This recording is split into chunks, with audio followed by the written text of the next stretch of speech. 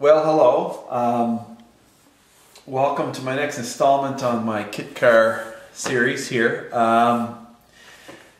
As you can see, you're looking at the rear passenger side of the car.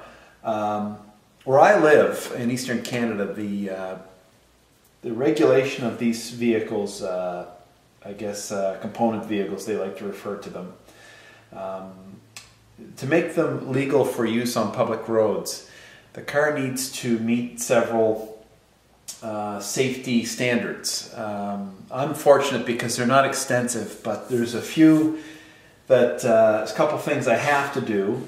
Some of them logical, some of them, actually they're all fairly logical, but this particular video is going to cover one issue that I have to take care of. In my province, they require that the fuel tank here has some supplemental protection. Okay, and the idea is that if this car was to be struck at this corner by another vehicle, they want some protection, not only on this side but on the driver's side, some side protection for the tank. And what the engineer who oversees this process, this safety review process, told me is that what he wants me to bear in mind is that ideally, if this vehicle is struck by another vehicle, he'd like to see this vehicle push sideways as opposed to crumple in and collapse that fuel tank and leak fuel on the ground and have the potential for a fire. Now, if you know anything about these vehicles, the driver's side is worse. The fuel tank actually protrudes from the side of the car 3 or 4 inches. So what I did was I took a piece, here it is here. What you see here is a simple 2-inch square stock, steel stock. It's 1/8 of an inch thick. Just welded up 2 4-inch lengths crossed by a 12-inch length on some simple 1/16 of an inch plate, all welded up. And what this will do is this will sit right in here and get bolted to this back frame. So it'll protect the filler and have essentially 6 inches of space between this and the plumb line to the side of the tank. So I'll paint this, I'll drill holes and bolt it to the side as opposed to welding it to this.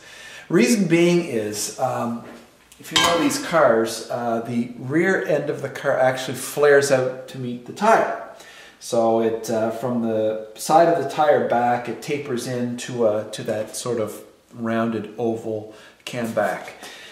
There's enough space here, by my measurement, 2 inches in from the end of this frame is 7 inches of clearance out. So 7 inches out.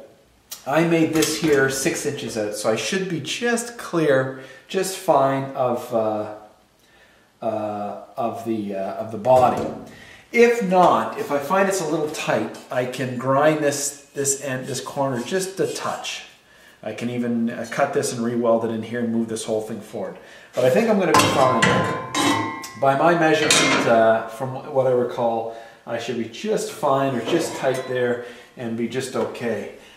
On the other side, the same deal goes. There's essentially on the other side, there's the same sort of measurement, same sort of clearances, and I have another one of these gizmos welded up, and I'll bolt that one to the other side, and that should take care of that problem.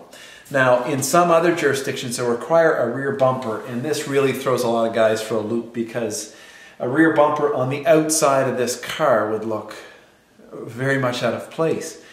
So the solution that a lot of guys have found is actually weld a bar inside the rear frame here, just a 4-inch by 2-inch stock, the width of the back, and that usually does the trick there too. So